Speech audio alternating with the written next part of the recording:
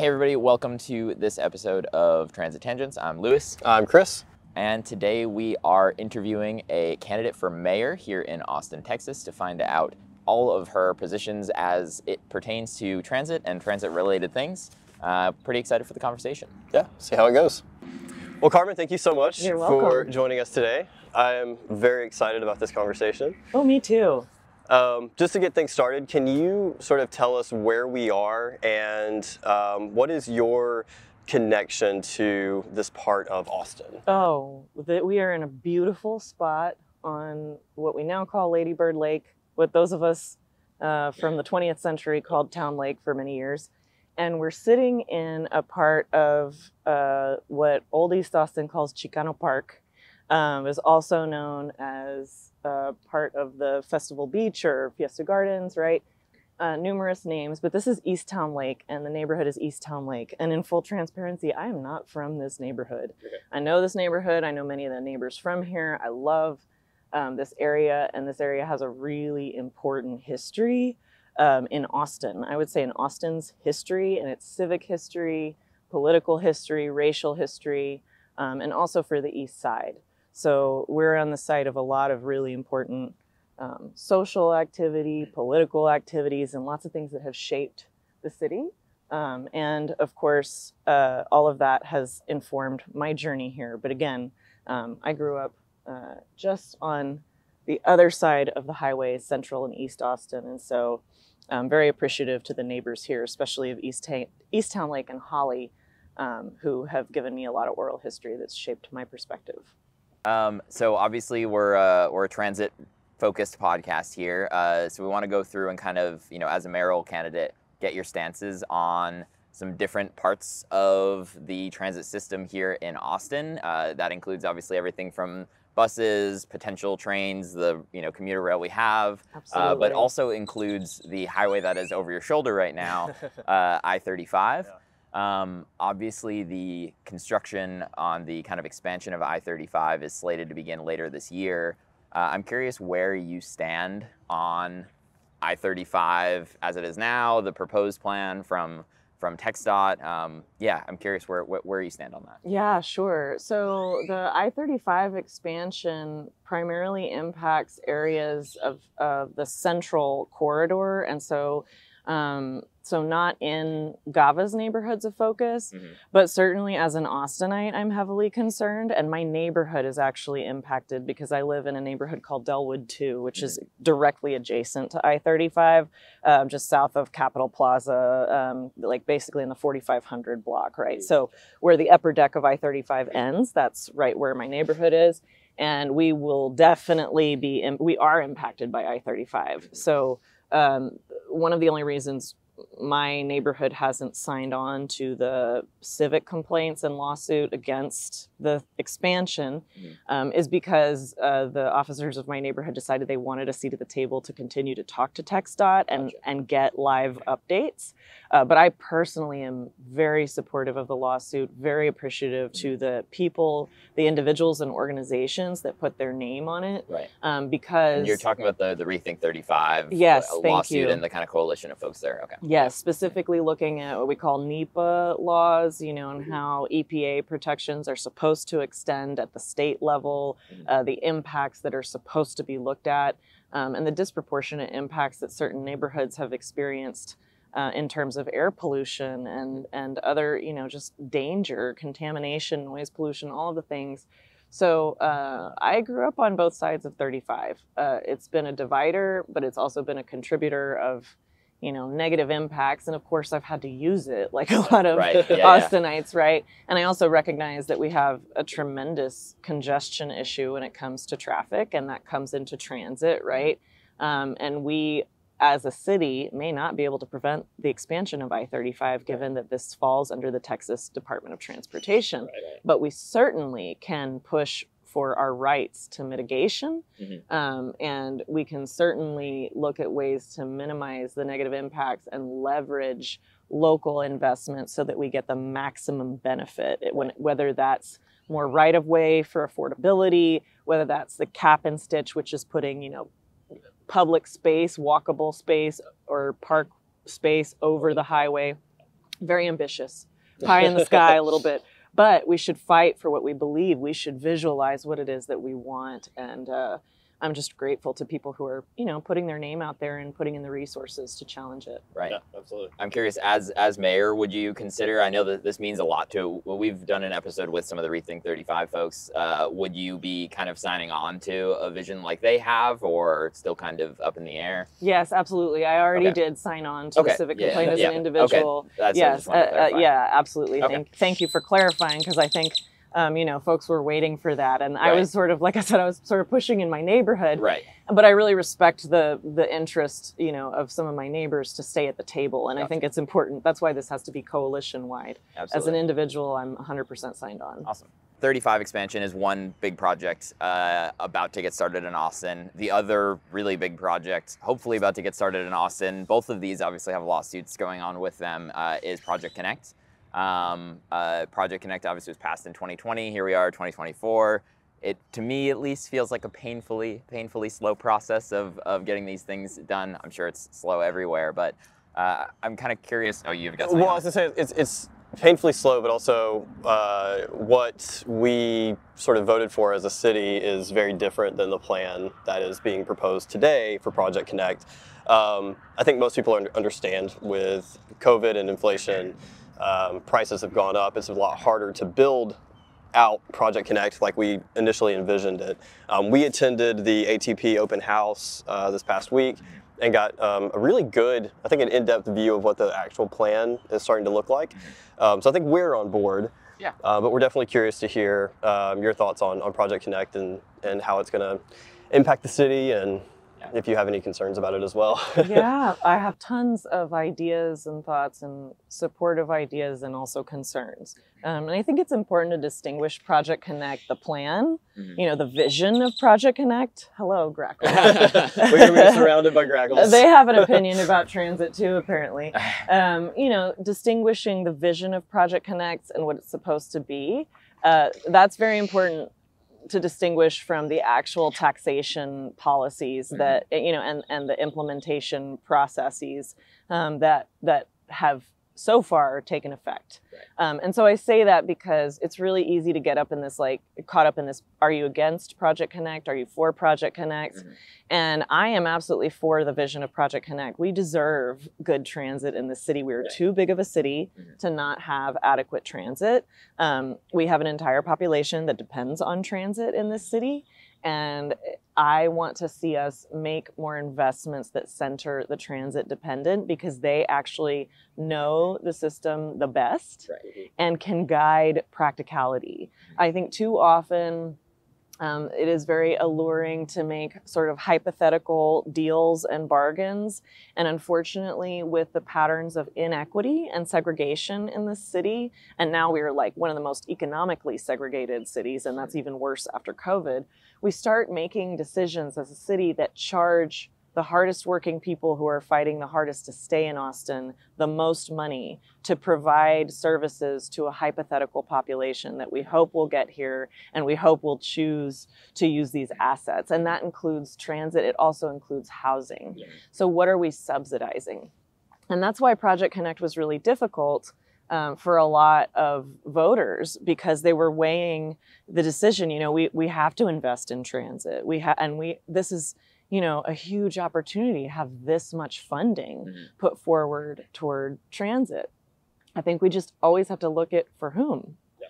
The people who are complaining, and including legally against Project Connect, are pointing out very, very valid inequities. And I can tell you that at the time that the Project Connect taxation, ballot item was up for, promotion, we had residents in North Austin in mixed income communities who were being told, you have to vote for Project Connect. This is crucial. And yet we're taking away your critical bus line because the domain needs more service.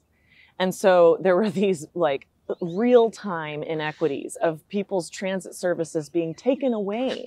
In the same way that when you see people who are living in affordable housing and their housing is demolished in order to make way for more units in the name of supply, but they can't afford any of them, it's not about housing for them, it's about housing for someone else. Is this transit for the people who rely on transit and the people who would use transit who live here right now? I believe we all want that. And it's going to take really careful adjustments and calibrations. Now, you all, having gone to the most recent meeting, probably have more updates, but my understanding is that a lot of the, like 2 or 3 of the lines that we anticipated for Project Connect, which even though we knew, you know, some of them were only going to be studied at first, are now, they seem like they're off the table. Yes, at this stage, and I kind of want to drill down on a couple of these points. So at this stage, it is definitely significantly rolled back for phase 1. So now they're kind of like laying this out in a phased approach, just given the budget constraints, is the kind of, that's the line that ATP is kind of putting out there. They're also operating with like a 40% contingency for cost overruns and whatnot, which seems like a lot, which they're saying, you know, this extra money might be able to get us further in this phase 1, but yeah, it absolutely... We were saying that if you give yourself a budget, you're going to use the budget. Yeah, which is a little concerning. So it absolutely, like the green line, for example, the commuter line, that is, Cap Metro says that still is in the plans, but that is separate from the light rail. The light rail portion has been scaled back. So right now, it will be running from Riverside area, from Yellow Jacket, which is basically, it's just past Montopolis, run through Riverside, and then cut north at Guadalupe area, cross near the waterfront over there, and then continue up and end at 38th right now. Yep. So on the north end, it's definitely leaving out neighborhoods that you're describing. I do think though, as someone, I used to live on Riverside near Pleasant Valley, and I used to ride the 20 quite often over there. That is a neighborhood that would benefit quite a bit from this, but there are absolutely neighborhoods that you're pointing out that I think would be missing out on at least the initial investment points of this. And part of the mission of ATP and Project Connect was to serve historically underserved communities. So that's the communities that you're talking about. You know, I am happy to see that it's on Riverside. Yeah. I mean, it will make as someone, again, I used to ride that bus fairly often. Those buses are jam-packed all the time. Like, not exaggerating, standing room only a lot of the cases. So it will make an impact for them. But I do hear your point though about the other one. So I guess what do we do? I guess you're running for mayor. As mayor, what would you push to be continuing forward with the plan that exists? Would you be looking to, what would you do as mayor? Well, 2 things. I think, you know, there's only so much the council can do, and ultimately the ATP makes a lot of these decisions, and there's a community equity point of that. There is a plan there to, you know, assess who is getting impacted, who's benefiting, who's paying, right? Because it's not just the lack of services, it's the fact that these neighborhoods have experienced an increased tax burden, which also feeds into rents, and people have already been displaced. So, and they're not getting the transit services, but there is money there, and there are recommendations that can be implemented right now. You all mentioned bus services. I mean, if we could even get better circulation to reach some of these services, that would do wonders. And we are seeing some piloted programs. I want to give Councilmember Fuentes in D2, you know, credit for the circulators, the sort of like outside of metro access, even a sort of low cost rideshare for people to get to the lines of service that they need. Like pickup service, is that right? Yep, exactly. And this is why GAVA, I mean, I'm on personal time right now campaigning, but just pulling on my work from GAVA, you know, we wrote an if-then statement about Project Connect when it was on the ballot. We weren't for or against. We said, if it passes, this is what we want to see. If it doesn't pass, this is what we want to see. So some of those things include, on both sides, increased circulators and increased bus services that are going to actually serve those communities and make sure there's a benefit. The second piece of this is anti-displacement, because as I said, that tax burden, that rental burden has already, I can name people who paid for Project Connect for 5 years and are now displaced outside of Austin. They will never see the benefits, right? Unless they're able to return. That would be great. But the anti-displacement funding that was a big selling point of that ballot item, $300 million over 20 years, you know, So we should, in theory, if you do the math, we should have about $80 million in anti-displacements right now. Right. We've seen 14 million contracted out. Yeah. And most of that has not even hit implementation phase. So imagine how many of those people we could have kept in our neighborhoods and how many we could still keep in our neighborhoods of focus along those Project Connect lines that will not be developed, and how much we can invest in true transit services that are going to more equitably serve our population. I do think there's a path forward with Project Connect that's successful and brings us amenities that people are going to love, and also doesn't just screw over the people who have been working the hardest, depending the most on transit, and paying the most of their salary, frankly. Lewis here, just jumping in for a quick second. There were a lot of directions we could have gone to dig deeper into Project Connect with Carmen, but we wanted to cover more topics in our discussion as well. We did ask Carmen after the interview if she would elaborate a bit more on some of her positions here. She agreed and provided a statement that is included in full in the description of this episode wherever you are watching or listening. I encourage you to check it out. Also, if you've not liked this video, subscribed, or followed on your favorite podcast platform, please do so, like right now. Back to the conversation. I'm curious, I kind of want to drill down on some of the, you mentioned like housing, and obviously housing and transit go together hand in hand with so much of this. And I'm curious, like, I might disagree with you a little bit on some of this, and I like want to actually hear from you what your stance is. And I've been convinced to change my mind on something in a previous episode with an interview we did. Maybe you'll do it here again. So obviously, and I'll kind of like set it up a little bit here. The like housing and transit go together. Yes. If the city is growing quickly, obviously has been for a long time now. That leads to kind of densification of areas. People get displaced in the process of that, unfortunately, and there needs to be a whole bunch more done to make sure that they are not. So I totally support all of the work that you've done to try to make sure that that happens. However, when there are these sorts of, the city is going to grow, whether the kind of new development happens or not. It's a matter of, does it grow inside of the urban core and kind of close in neighborhoods, or do we end up with folks kind of moving in on the outskirts, kind of leading to a continuous sprawl where Austin in the future can look something more like a Houston, where there's ring highway after ring highway. Nobody wants that. Nobody wants that. They don't want to be Houston. And it leads Well, to... some people want that. Yeah. Unfortunately. Yeah. It leads to a couple of things that concern me as far as like longer commute times for folks. It leads to, which means more fossil fuels being burnt, because the further out you get, the more difficult it becomes to serve people with transit, the more expensive it becomes to serve people with transit, the frequencies of bus, there's a whole a list of things that happen there. Obviously and you might disagree with me on some of this, is fine. No, so far, the only thing, I actually agree with everything you said. The only thing I would change is you said or, and I would say and. Okay. The urban core densifies and people sprawl out. Yeah, for sure. No, and that's happening now. So keep going. Yeah. The city council fairly recently passed the home initiative. You've spoken out against the home initiative. And I'm curious how your kind of position being against the home initiative kind of can align with the desire to kind of increase transit service inside of the urban core, because densifying inner areas is going to be easier to move people around, easier to be able to connect them to opportunities, whereas people who are being displaced right now before the home initiative even, and have been for a while, are the ones who have been kind of ending up further and further away. Correct. Then being stuck relying on worse and worse transit opportunities as they're further away. Poor infrastructure, and then the gentrification wave that ultimately comes outward, ripples outward. Yeah, absolutely. Yeah, no, I don't disagree with most of what you said.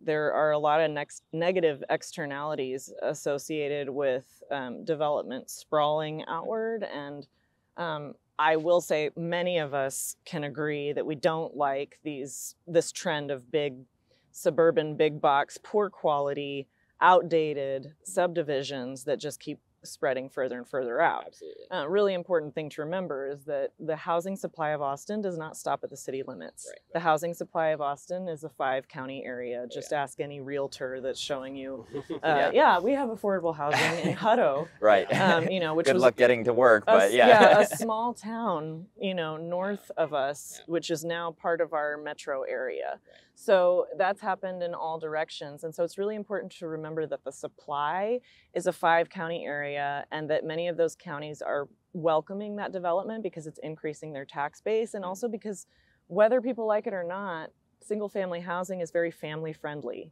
Right. It allows for neighborhoods. It's sort of the backbone of an area, and it allows for neighborhood schools, and it also can be developed in a way that is actually mixed housing types. I mean, most of our central city neighborhood subdivisions are not exclusively single family housing.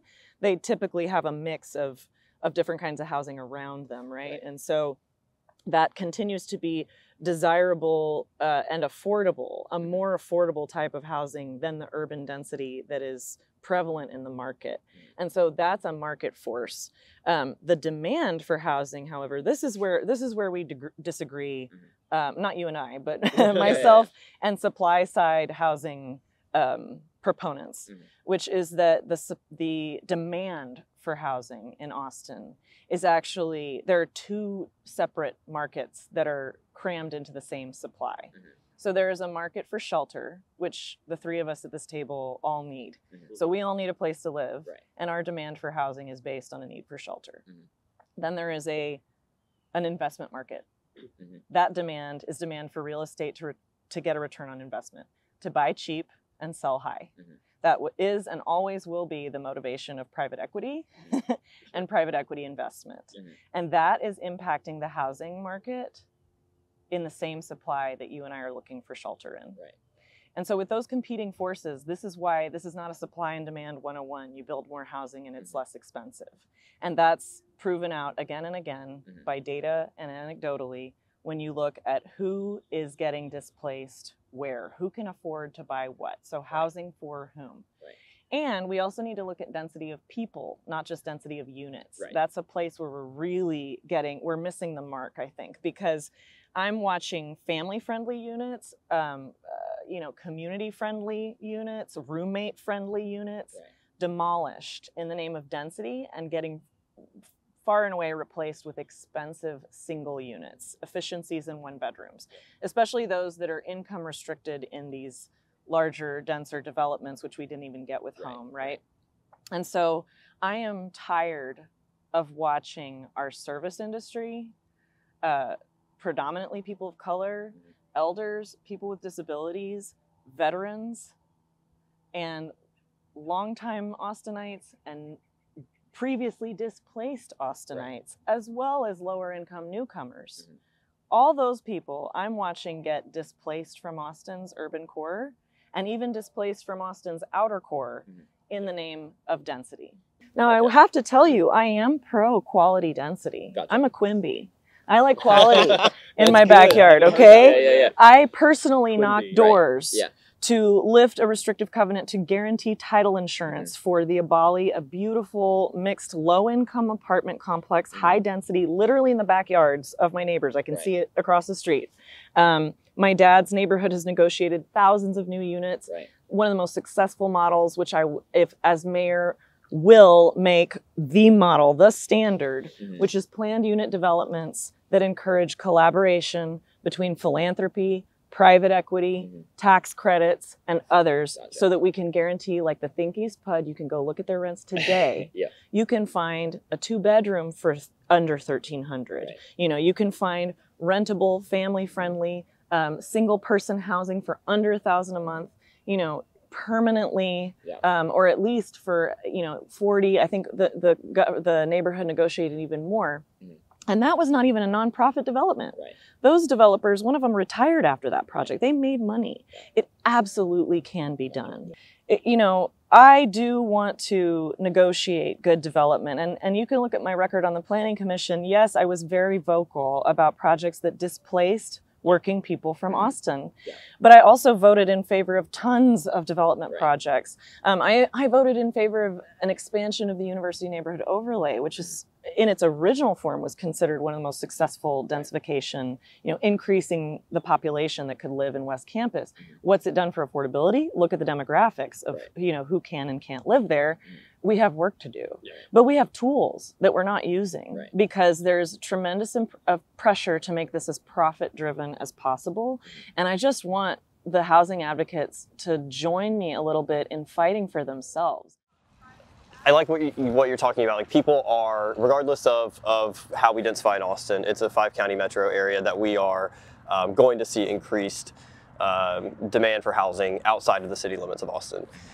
I do think it is Austin, specifically the city, the residents, and the city council's responsibility to lead transit conversations for the metro region, because even if you're living in Hutto, you're living in Hayes County, you most likely work in Austin, or you need to commute into Austin regularly. The city council should be leading the discussions with the metro region, connecting these outlying communities.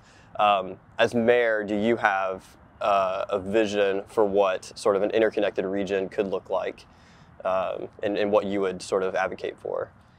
Oh, yes. The vision is probably has a lot of steps, much like the missing middle you might talk about, of what are the practical steps to get us tactically from these like intergovernmental campo, you know, the actual the Capital Metro and its current efforts to service even areas just outside of Austin. It is going to require serious collaboration, adaptation, curiosity, and innovation with these regional governments. You know, the current mayor of Manor is incredibly innovative and welcoming really cool types of growth and capital stacks and investment. And that's like a tremendous population that's been pushed out of Austin and is also rapidly growing to commute into Austin. I think we could get some conversations going and be more creative about those. What are those connecting pieces of transit that can take pressure off the need for the expensive light rail, right? How can we get our rubber wheels moving in ways that actually help our steel rail work more efficiently? And that's going to be a lot easier said than done.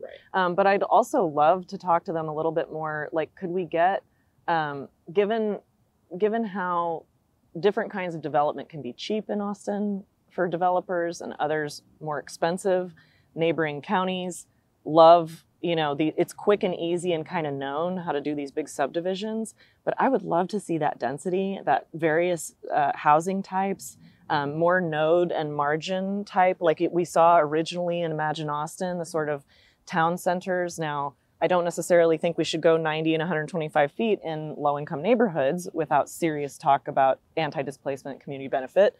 But I do think we need to be looking at those nodes and margins, that regional kind of development and transit that takes pressure off of those, off of 290, I-35, 183, you know, how can we develop a little smarter together? Yeah, I think that's, yeah, I like that answer. I think there's a lot of projects sort of on the horizon, or that are visionary projects that that folks are talking about. One is the Lone Star Rail District, which we're hoping to do an episode on very soon.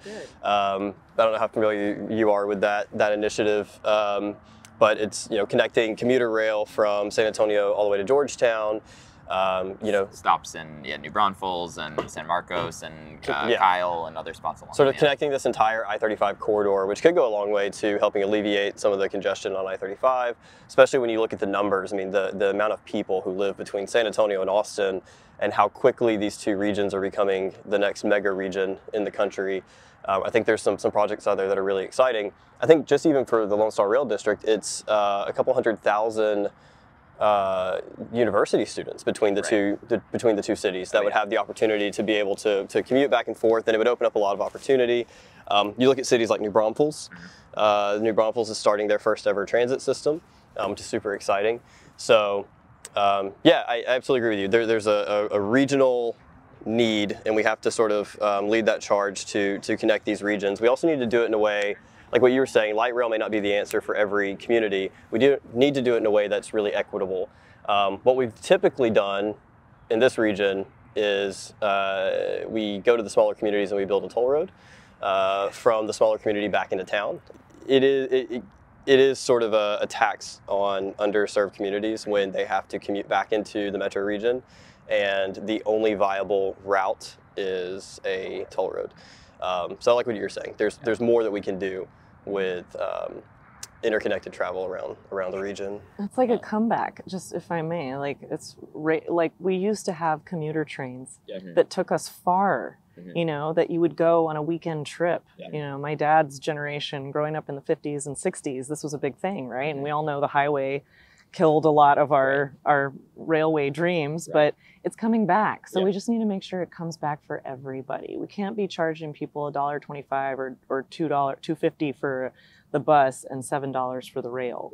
You know, we've got to come up with a more holistic, integrated system of funding that allows everybody to take it, because then they'll love it. Absolutely. If we could subsidize public transit the way that we subsidize road usage, then maybe we could get there. Yeah. Unfortunately, in Texas, with TxDOT deciding things, I don't know that we're going to get there anytime soon, but I would hope so.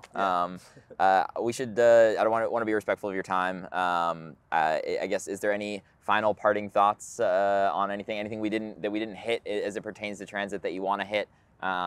Yeah. Well, as you all really hit on, transit is connected to these other pieces like housing and also infrastructure, which we didn't talk a lot about generally.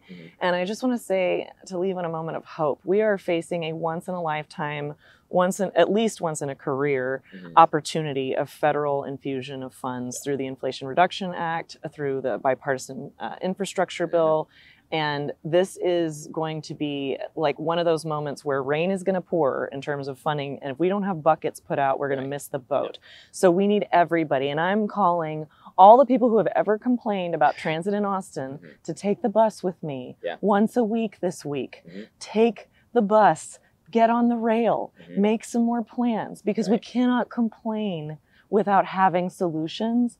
And we're going to have to put aside some of our differences and get back into our curiosity so that we can work together. Let's figure out a way to put some beautiful deals out there that leverage city, county, private, public, with this massive infusion of federal funds, because we're gonna need it to climate-proof our infrastructure and build something that's more sustainable so we can grow healthy and inclusive in this beautiful city that I don't think is gonna become less desirable as long as we can make it open and you know, learn from the past. Absolutely. And I guess, where can people find out more about your campaign? Yeah, they can come to carmen4mayor.com. It's Carmen, the number 4, mayor. You could, you know, I got my domain a little late, but you can say it's a tribute to Prince. Nice. We'll make sure the links are in the description wherever you might be listening or watching. Yes, and you'll be able to find also on Instagram, Carmen for Mayor. Same, I'm on Facebook, Carmen Llanes for Mayor. And on Twitter, and probably soon on TikTok, now that I've got Gen Z leads on my team. Yes. Well, we'll have to follow you from our TikTok account as well. Excellent. Carmen, thank you so much for taking the time. Thank you both. It's been a delight. Yeah.